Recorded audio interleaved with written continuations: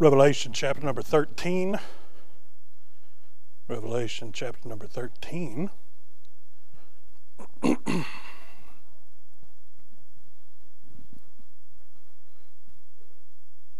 Hope you all had a good week. If you'll remember last week where we left off, we saw the gathering of Israel in the wilderness. God has collected his people. The devil's angry with the nation of Israel, has ever since they were God's chosen people, because it was prophesied that through the lineage of Israel, that one would come that would destroy the devil. So, last week we saw that the dragon, as the devil is called in chapter number 13 or chapter number 12, pursued her, could not find her, and won't find her because God made a place for her to have provisions. Well, chapter number 13, we find out about some of the devil's associates during the Great Tribulation period. Chapter number 13, verse number 1, it says, "And I stood upon the sand of the sea, and saw a beast rise up out of the sea, having 7 heads and 10 horns, and upon his horns 10 crowns, and upon his heads the name of blasphemy. And the beast which I saw was like unto a leopard, and his feet were as the feet of a bear, and his mouth as the mouth of a lion. And the dragon gave him power, and his seat, and great authority. And I saw one of his heads as it were wounded to death, and his deadly wound was healed, and all the world wondered after the beast. And they worshipped the dragon, which gave power unto the beast, and they worshipped the beast, saying, Who is like unto the beast? Who is able to make war with him? And there was given unto him a mouth, speaking great things and blasphemies, and power was given unto him to continue 42 months. And he opened his mouth in blasphemy against God, to blaspheme his name, and his tabernacle, and them that dwell in heaven. And it was given unto him to make war with the saints, and overcome them, and power was given him over all kindreds, and tongues, and nations. And all that dwelt upon the earth shall worship him, whose names are not written in the book of life of the Lamb, slain from the foundation of the world. If any man have an ear, let him hear." We'll stop there. I doubt we'll get through all of that this morning. But in the beginning of chapter number 13, we've already addressed the dragon, Satan. In times past, he was known as Lucifer. We already read in the book of Revelation where he's the king of the bottomless pit. That's what we call hell. His names were Abaddon and Apollyon. Right, he's got many names. But in chapter number 13, we find one of his servants. Not just one of his servants, possibly the chief servant of the devil. This, in chapter number 13, when it refers to the beast, is referring to the Antichrist. And in verse number 5, it says that he was given power to continue 42 months. You look it up, that's 3.5 years. You're going to keep finding that number over and over throughout the book of Revelation, because there are 2 halves of the Great Tribulation. 7 years divided into 3.5 halves. And the first 3.5 we know will be a time where they boast great peace, where they boast unity, where the ideal of the secular world of all coming together under one banner with one unified goal finally does happen. There will be a one world government. There will be a one world economy. There will be one person in charge, and that is the one that we've read about so far in chapter number 13. The Antichrist, the beast. But we do get a picture of some of his traits in this chapter. First, verse number 1, it says, "And I stood on the sand of the sea, and saw a beast rise up out of the sea." We see his origin. Now, where does the Antichrist come from? He comes from the unknowable depths of the ocean. People trying to figure out who the Antichrist is, you're not going to figure it out. He's coming out of nowhere. You can look all over the world for him. You can look at all of his attributes. You can look at all of his traits. But you're not going to find the Antichrist until he is revealed. The thing that makes him special is that the dragon, Satan, gives him power. He's not free to do that right now. God hadn't permitted that to happen. So until that happens, whether he's a person robed in flesh just like you and I that becomes possessed by Satan, or whether he's someone literally out of the bottomless pit, it doesn't matter. He can't do anything right now. He has no more power than you or I on today's date. Right? Stop trying to figure out who the Antichrist is going to be. It doesn't matter. We're going to be gone if you're saved. And it's not going to matter who he is until the Lord allows him to take authority from Satan to rule over the world. But it says he comes out of the deeps, the unknowable places. Right? It's just a waste of time trying to figure out where he's going to come from, what nationality he's going to be. He's going to be the poster child of inclusivity. Right? He's probably going to identify as something that we haven't even heard yet out of all the trans and everything else on what pronouns they want to use. Okay? He's going to be a tickler of ears. He's going to make great swelling promises. He's going to demonstrate certain amounts of power. And because of his power being unchecked by the Holy Ghost, because when the church goes out, we've already said the Holy Ghost comes out, it's going to look like he doesn't have any enemies, that nobody can stop him. That, for a time of 3.5 years, 42 months, it's going to look like he's the one that has all the answers to all the problems of the world, and everything just makes sense, because when he says it, it sounds really good to man's intellect. Sounds really good to man's desires. Sounds really good. Why? Because he is the embodiment of the spirit of Antichrist. In full fruition, he is the exact opposite of Christ. Now, we could go through the epistles that the Apostle Paul wrote and that other apostles wrote, and you're going to find mention in reference to the spirit of Antichrist. That's been around since the garden. The spirit of Antichrist started with the one who gives the power to the Antichrist, the devil. You say, when, Brother Jordan? When, in eternity past, he desired to exalt his throne above the throne of the Lord. Why? Because he was anti-Christ, receiving glory and honor and all that was due him. That's where the spirit of Antichrist started. This is its final form. This is, what's the word I'm looking for? Unmitigated, unleashed, right? No restrictions placed upon it. The exact opposite of Christ. And don't find, too much. We've already said how many times that the devil tries to imitate the things of God.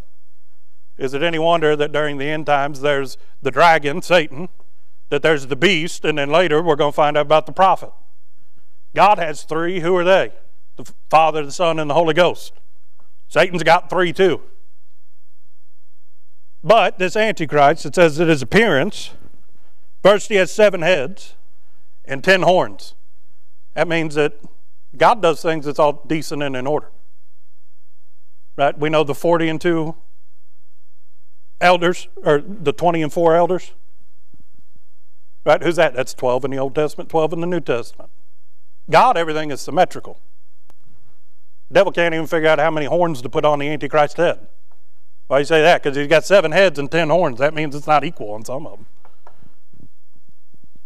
But no, those 7 heads, much conjecture, much debate about what the 7 heads represent. One interpretation is that each one of those heads represents a different dispensation. And that throughout every dispensation there has been a spirit of Antichrist. Do we not read about how there are many spirits of God? There is the Holy Ghost, but then there are different spirits, right? Movements that the Holy Ghost there's different offices that he has. He may touch you in different ways using the same spirit.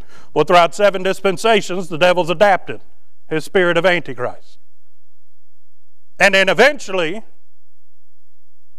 those 7 heads, right, meet their final form, which is what? The beast. And he has 10 crowns. Well, if you go study it out,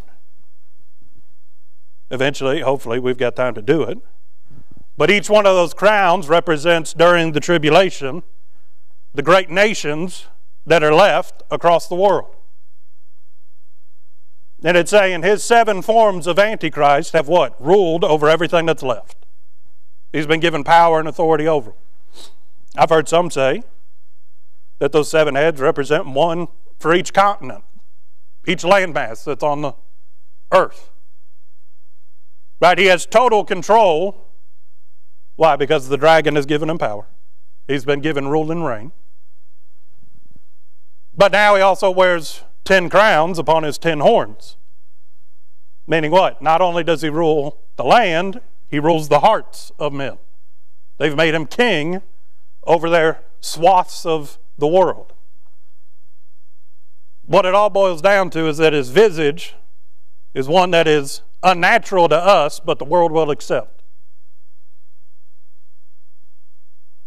In fact, they marvel at the fact that one of these heads was wounded unto death, but then it healed. Have you ever seen somebody who's gone through a near-death experience, and then the scar, the result that it had on their visage afterwards, you could just look at whatever they went through did to them and know that that probably should have killed them. Well, that's what the world's going to say of the beast. God tried to smite him down, but God couldn't kill him because he healed. It says that they marvel at that visage. In verse number 3 it says, and all the world wondered after the beast. But for a Christian, what that wound represents, did not God tell the serpent in the garden that there was one coming, that he would bruise his heel, but that God's chosen would bruise his head? Well, maybe this is theology according to Brother Jordan. But if, because he did, but when Christ laid down his life and took it up again, if he gave the concussion of all concussions to the devil, and the Antichrist was standing there next to him, don't you think if he punched the devil hard enough that there was a recoil that also hurt the Antichrist? What's that wound represent? That the beast does not have all power. The world will look at it as an example of how, oh, he overcame what God did to him. That's not what that wound represents. The wound represents that God could have killed him, but for a time and for a season and for a reason, he let this thing live. It doesn't say which of the 7 heads was wounded. It just says one of them. But how can there be a spirit of Antichrist when God in the flesh is walking around on earth? When those that say he's a heretic that come to arrest him, right, they say, are you him? And he said, I am. They all fell down at the power of him just accepting the fact, or admitting the fact, that he was the Son of God. I believe that that wound represents that for some 2,000 years now, and who knows how long between now and when these things come to reality, but the world has tried to erase every existence of Christ. They've tried to pervert it. They've tried to manipulate it. They've tried to lie about it. They've tried to find other scientific evidence that only proves the fact that, no, what was written in the Bible is true. And in order to conjure up anything else, they either have to leave out very important details, or they have to make the requirements so stringent that it doesn't even make sense anymore. For a long time, the Antichrist has had a wound, which is the fact that as long as there are people on this earth that profess the name of Christ, and the evidence of Christ is in their life, you cannot disprove the one that's done that work. But when the church is raptured out of here, what happened? That wound heals. He doesn't have to fight against the church anymore. If the gates of hell shall not prevail against the church of the living God, how can the spirit of Antichrist prevail against the church, whose very existence is only because of the one that they're trying to deny? The wound that the Antichrist has is evidence of the fact that he is not stronger than God, but they put a spin on it. They give it the old CNN and Fox News treatment, and they make you see what they want you to see. They don't want you to think about him getting injured. They want you to think about the fact that he healed. Oh, he almost died, but now he's come back, stronger than ever. Well, it says that he had a body in verse number 2 like unto a leopard. You know the thing about leopards? There's a bunch of different types of leopards. Anybody ever watch the Jungle Book? You've got the black panther. That is a subspecies of a leopard. Panthers and leopards very close. There's the snow leopards. Right? Then you get into a bunch of, but they are light-footed. They're stealthy. Leopards very strong. Not the biggest cat in the world, but they know their strengths, and they usually attack from either somewhere really high or from the shadows. Isn't that the spirit of Antichrist? You can't ever find out who started it, but it's always coming around in the shadow. Well, where'd he come from? Depths of the ocean. They can never find him. Why? Because that body of a leopard, he's a stealthy hunter. Just like the serpent who gave him the power to become the Antichrist. What is he? He's sneaky. He's sly. He's keen. He's cunning. Just like the one that gave him power. But then it says that he has feet like a bear. Now, bears, if you ever look at their feet, very wide. Almost like elephants' feet. They do resemble each other to a certain extent. But those feet are so strong that if a bear wants to, he can just walk up and not punch, but put his weight onto a tree and knock it over. It supports a lot of weight, the feet of bears. They have razor-sharp claws on them.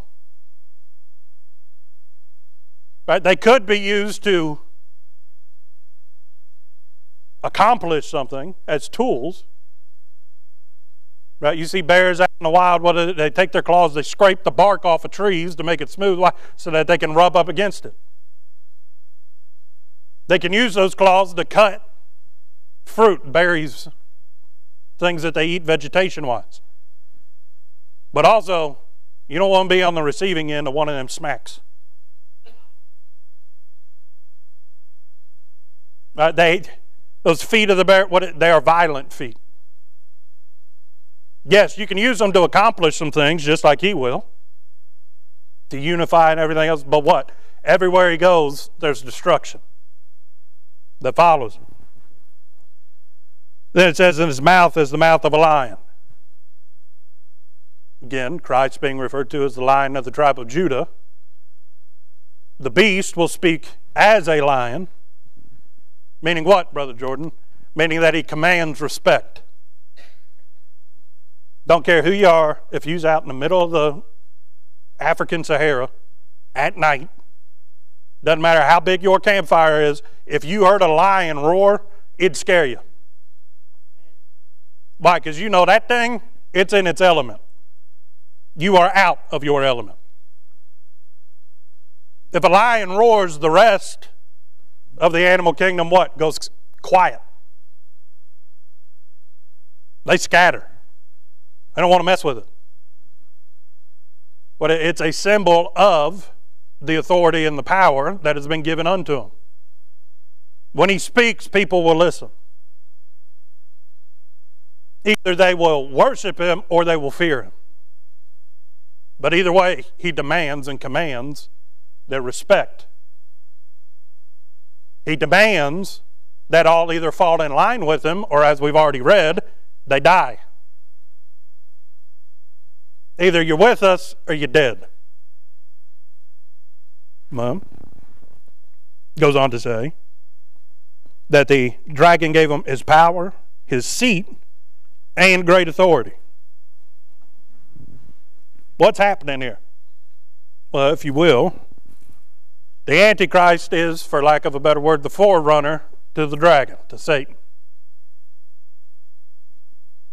The prophet is the one that we're going to read about later in this chapter, probably next week. But he talks about how good the beast is. And the beast says, y'all got no idea.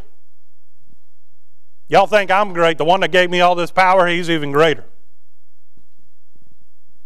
Sound familiar?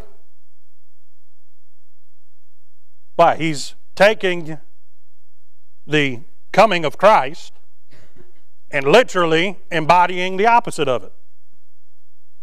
Where Christ came seeking to save that which was lost, where Christ came because God so loved the world, the Antichrist comes because Satan hates the world, and instead of seeking to save, he seeks to destroy.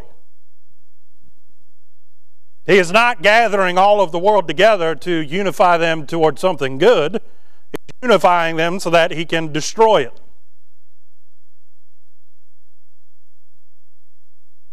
Right, if you will, the Antichrist is the emissary, the first one to show up, the landing party for everything that the devil has planned. And how long does his reign last? 3.5 years. For the first 3.5 years, the Antichrist will, for lack of a better term, acquire worshipers and groupies. Look in verse number 4.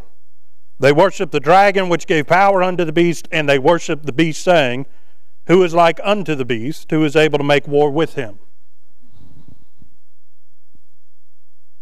The beast comes and says, the one that gave me all the ability to do what I do, he's right around the corner. So let's make everything ready for his arrival. Get rid of all the dissidents. Let's get rid of all the people that didn't want to take the mark of the beast. Let's get rid of them and everything's going to be happy. And for 3.5 years, they live in what they perceive to be a utopia. The beast is the politician. The beast is the king. What's it say that he does? Well, first, they worship the dragon. The only thing keeping this world, well, the people in this world right now, from worshiping Satan in totality is what? The Holy Ghost. The flesh likes his doctrine. What's that? My right to my claim to myself. Why do they worship this dragon? Why do they worship Satan? Because Satan lets them do whatever they want to because he knows it'll bring about their own destruction, which is what he wants. He'll lie to them to make them happy. Why? So that they fall into another snare or another trap. Just like he does nowadays. But it says they worship him. Why? Because he empowered the one that came and set everything right in their eyes. And I got rid of all them closed-minded Christian Bible thumper folks. Right? They won't even remember those that were raptured out. Right? We remember that strong delusion will come upon them to what? They'll believe a lie if they've already heard the gospel. But also, one of those lies is what happened to those people that used to be here. It'll be as if we never existed to them.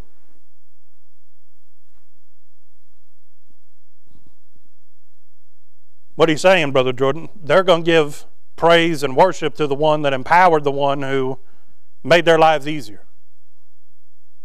Yeah, all them hippies, right, that didn't want to fall in line because you're the man. Right? What do you think is going to happen to them off the map? What do you think is going to happen to all the people that say, hey, you can't come down here and take all our stuff. That's why I got me an arsenal all to myself. But if they don't fall in line, they're going to die. Or they're going to have to run and survive and die the death of a martyr. All because what? Because they won't admit that their new God is the best God. Now, I don't understand why the world thinks that that would be such a hard thing. Y'all ever heard of things like the Spanish Inquisition? The spirit of Antichrist has been trying to kill people that believe in Christ for years, decades, thousands of years. All because what? Because you won't accept what we say God is. But what you say God is not what we were taught that God is. Some people came along and said, who you say God is not what this says God is. And you know what happened to those people? Well, at one point they just killed them. Then other people are like, hey, you can't do that. We got the freedom of speech. And sometimes they let them have freedom of speech and other times they didn't. But you know what they did then? They ridiculed them. They mocked them. They drug their name through the dirt. They discredited them. They made them a laughing stock. They couldn't literally kill them, so they killed their reputation and their testimony. You find it any wonder that once God comes out, leaves the world and says, for 7 years it's yours. You find it any wonder that they're going to do worse things than what they've been doing before? No. But all the world unites under this beast. Why? Why do they give him those 10 crowns?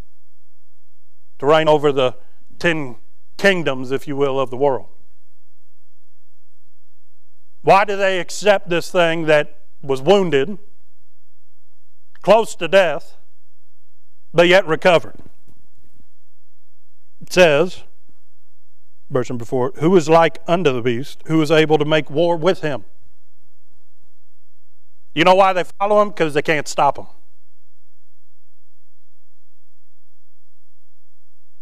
Say what you want. It does make sense to the flesh that if you can't beat them, join them. Who's like unto the beast? We've never seen anybody like him before. For once, there was something new under the sun on this day. Because from time past, immemorial, until today, nobody's ever seen the Antichrist. His spirit's been around. The idea of Antichrist has been around, but they've never seen anything like him. And what's more is when he shows up, those that tried to fight against him couldn't do nothing to touch him. Why do they follow him? Because they think, oh, if there's any problems, he'll just solve them. It's easier this way. We don't even have to worry about those things that we used to worry about. He'll take care of all of it. You know what that sounds like to me? It sounds like the mindset of somebody who's signing themselves up for slavery, for bondage. If you know you can't beat him, you can't resist what he wants you to do. It says, there was given unto him a mouth speaking great things and blasphemies. Great things, what? Wondrous things. Things that man could not conceive of. Promises that man's always longed for, but now he's finally got the plan to make it happen. But then it says, and blasphemies. He declares things which go not only directly against this, directly against God. Blasphemies that Christ wasn't Christ, that God doesn't exist. Perhaps he'll spin the story that I got into a fight with God, but I beat him. Right? He wounded me, but I lived. He didn't. He'll say that there is no heaven and there is no hell. He'll say there's only this life, so live it like you want to have fun. If somebody else tries to get in your way, right, if they're trying to be a goody two-shoes, kill them. Just do what you want to do and stop anybody that tries to get in your way. Great things, but blasphemies. Everything that comes out of his mouth will what? Will speak against the very nature of God, the very nature of God's Son, and everything that the Holy Ghost in his office work did on this earth. Well, it says to blaspheme his name, his tabernacle, and them that dwell in heaven. The very things that he denies, he knows are true. Doesn't say that he believes these blasphemies, it says that he speaks them. You know what the worst kind of deception is? The one where when somebody is telling you something, they know it's wrong, they know it's bad for you, but they want you to believe it for their sake, because of what they get out of it. There is a space of grace for somebody who was hoodwinked and then unknowingly hoodwinked you. They didn't know any better. They believed what they were told, right, wrong, or indifferent, but then they tried to share it with you. But that's not what's going on here. These blasphemies that he speaks, it says against God. It says against his tabernacle. The tabernacle in the Old Testament was a temporary home for what? The Ark of the Covenant, for the mercy seat, for the altar, for all the things that God had given unto Israel to worship God and to maintain a relationship with God, to find approval in the eyes of God. Also, we know that the saints are a tabernacle. Why? Because we are indwelled by the Holy Ghost. Sealed with the Holy Ghost, that spirit of promise. So we are his tabernacles. But he's also talking about the temple in heaven. Remember a couple of chapters ago where God opened up that temple in heaven? And when he opened the door, the earth started having itself a party, knowing that God was about ready to come back. The Ark of the Testimony was inside of it. What's he blaspheming against? Everything that God ever promised he'd do. He said he didn't do it. You remember when God said that if we lived a riotous and a wicked life, that he'd wipe us off the earth? Well, strike me down, God. Knowing that God won't do it at that moment in time. That tabernacle, he's going to try to demolish, erase, and blaspheme, lie against every evidence that God ever walked among men, had fellowship with men, had a way that man could find out what was right in the eyes of God and then know what to do in order to be right in the eyes of God. You think just because we're gone, he's going to be happy that there's all these different copies of this book laying around the world? No. He's going to seek it out to destroy it. To destroy any remnants of things that say, worthy is the Lamb, or to God be the glory. He's going after the proof that God once had a place among men. Why? Because he wants to fill that spot in the world. So he has to get rid of the evidence that God was ever here. But then it says, and them that dwell in heaven. You think he's trying to deny angels? Oh. He's trying to get rid of that verse in the Bible where God says, and their works do follow them. Who's dwelling in heaven once the Great Tribulation starts? That'd be all the saints. The angels don't dwell in heaven. They don't live there. God has them there for a position. They're working. They don't dwell there. That's where they serve the Lord. You know who dwells in heaven? God the Father, the Son, the Holy Ghost, and those that to be absent with the body is to be present with the Lord. Did Jesus not say, if I go to prepare a place for you, I will come again and receive you unto myself? Why is he going to prepare a place for you? So that you can dwell with him.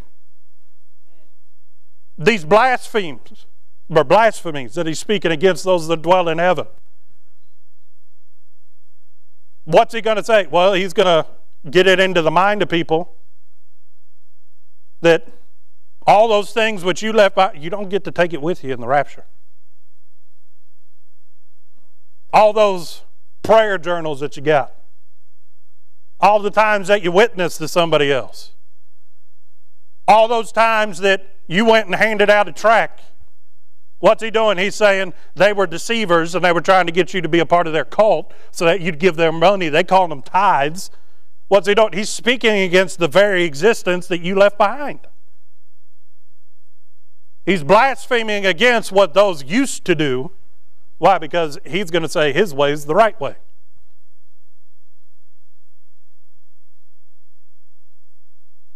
But it ought to be a desire of yours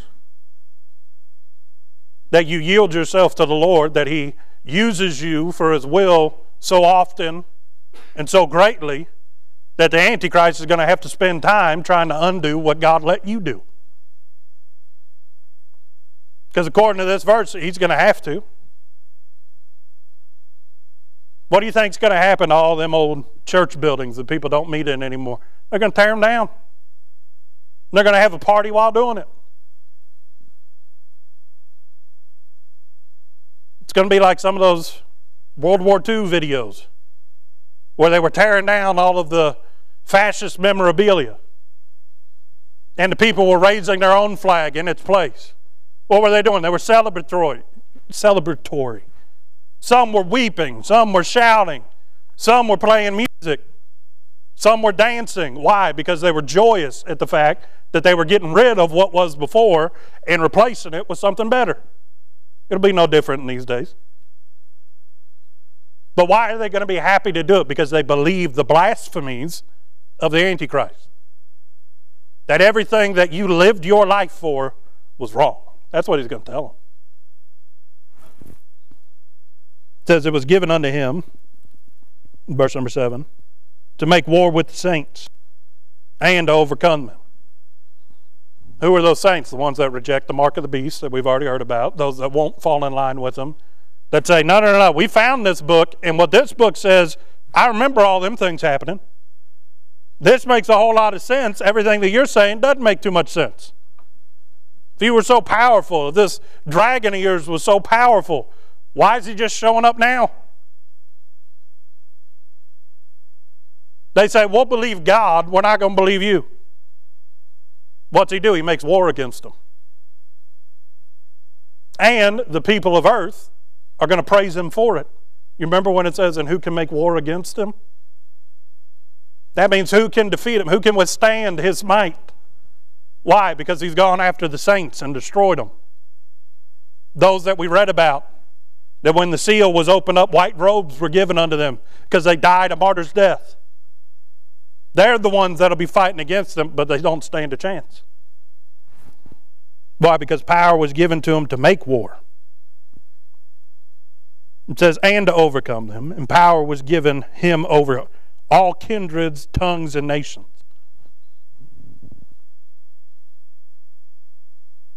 All those three things, kindreds, tongues, and nations. However you want to draw lines on that map back there, or however they redraw the lines tomorrow on who owns what and who's in charge and what nation's in charge. When it says that he's in charge of all kindreds, that means all different people.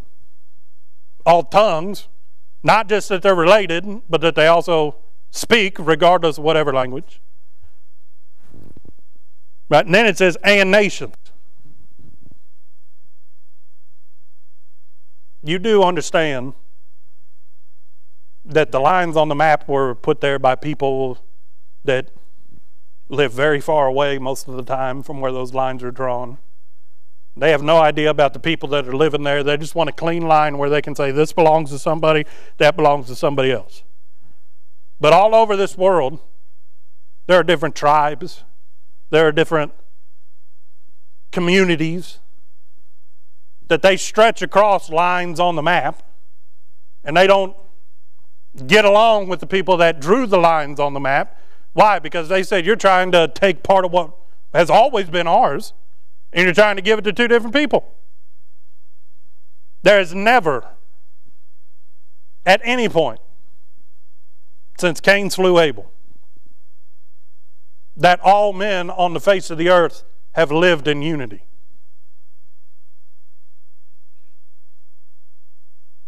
Ever since Cain was banished, outlawed, kicked out of what God had intended for him, there's always been enmity between man and other man. And what this verse, kindred, tongues, and nations, it means that for once, everybody's going to lay down their own flags, their own identities, their own cultures, and what are they going to do? They're going to embrace His.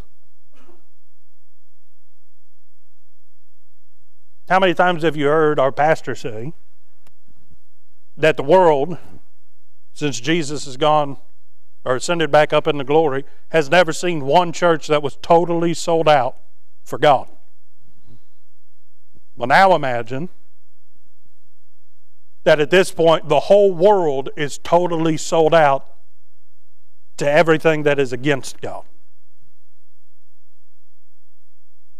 And their one goal is to erase all memory of God so that they can get on with what they want to do and not be bothered by it, not be judged for it, not be criticized for it.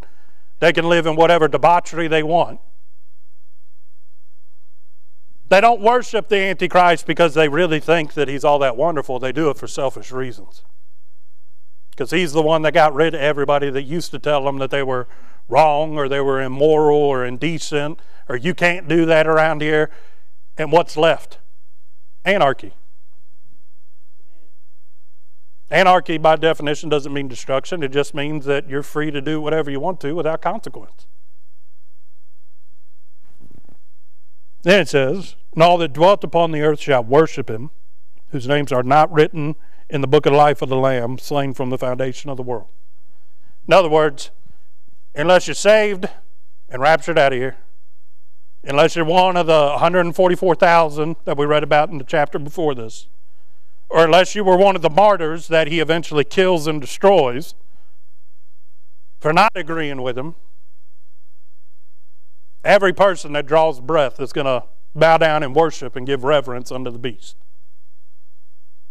Does that mean that they'll erect temples to him and they'll pray to him? I don't know. But I know they're going to give him a whole lot of credit. They're going to sing praises unto him. They're going to have parades, right? Great feast in his honor because of all of his accomplishments. Why? Because he's the one that tells them it's okay to be the way that you were born, sinful. He tells them, we're going to take away all the restrictions against the things that you desire to do. And why do they worship him? Because one person finally put a plan together where everybody can be however they want to be, and everybody else is just okay with it. That's a foreign concept to us. But it's real easy to turn the hearts of people in one direction when they have what? A common enemy. He's going to say, these people are the root of all of your problem. If we get rid of them, if we can finally wipe them out, then everything's going to be great. And for 3.5 years, everything that he says does come true.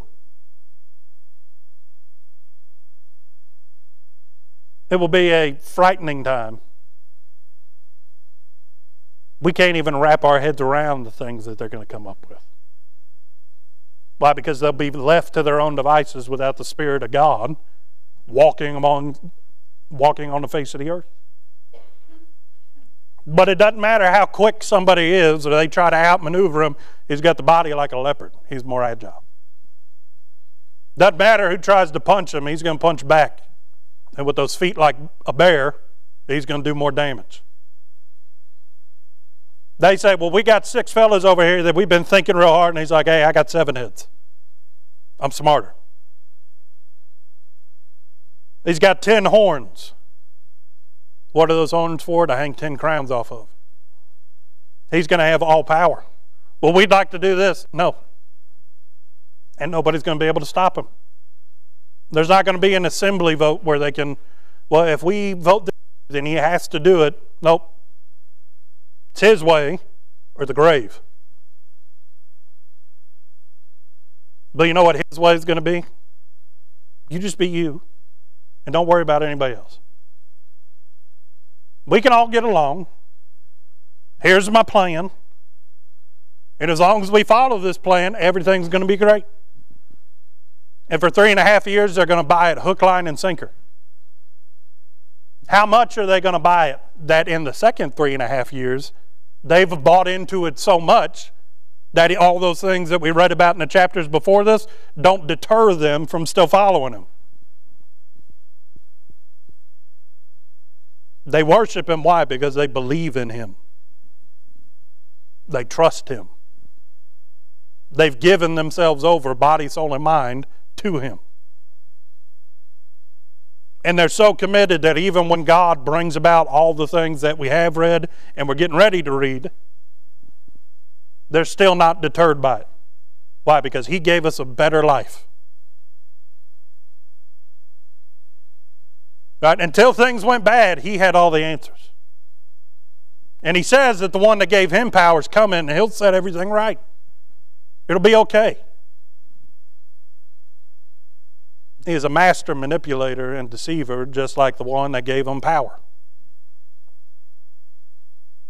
Once he gets his teeth into you, just like the no good devil, he doesn't want to let go. He wants to keep you ensnared and trapped. Why do you think that he makes them take the mark of the beast either into their right hand or their forehead? Because he says, in order to be one of mine, you got to give part of yourself to me. Is that not the very definition of Antichrist?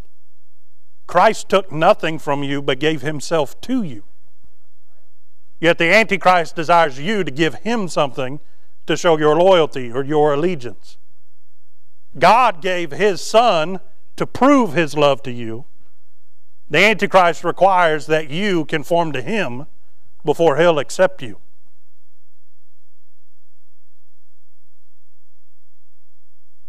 He says you got to look a certain way, dress a certain way, talk a certain way, do all of these things. You got to use my special Kroger discount card, right, in order to make purchases anywhere. I've got to know where you're at, what you're doing, everything about you at all times. You've got to take this that used to be your free will and give it to me. He says, and then everything will be good. Just follow me, it'll all work out. Then verse 9 says, if any man have an ear, let him hear. You know what John cries out the warning? If any man hath an ear, let him hear. Not only is it, go back to chapter 2 and chapter number 3. If any man have an ear, let him hear what the Spirit saith to the 7 churches. He's not only reiterating that this didn't come from John, it came from God. He's also saying, really, take a listen. Do you really want your loved ones, people that you don't even know, you'll never meet, would you want anybody to have to deal with this? It's a warning to those that haven't accepted the Lord as their Savior. You really want to put up with this joker? Even if you realize that he's wrong and you try to fight against him, he's going to kill you.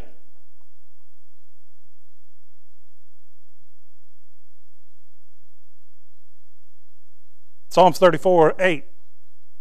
Taste and see that the Lord is good. He's saying, here's a taste of what the Antichrist is. You know what it is?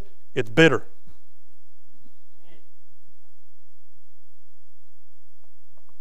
The only problem I have with Chinese food is that you're full 1 second and then like 2 seconds later you're hungry again. You go from full to empty. Right? People say that soft drinks only make you thirstier because of the salt in them. Don't care. Diet Mountain Dew is good. I'm going to keep drinking it. But he says the Lord is what? Sweet. You can savor the things of the Lord. Enjoy them. They are good. But every bite that you take of him, he's sucking more out of you, not giving unto you. If you have an ear to hear, listen. Take note of it. Tell others about what's coming. Because the name that he was given wasn't the Lamb. A lamb can't do nothing to you. As far as injuring you, how did Christ come? He came as a servant. He came to do the will of the Father.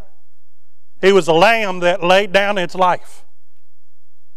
He didn't come as the lion the first time. What did he come as? He came as the lamb.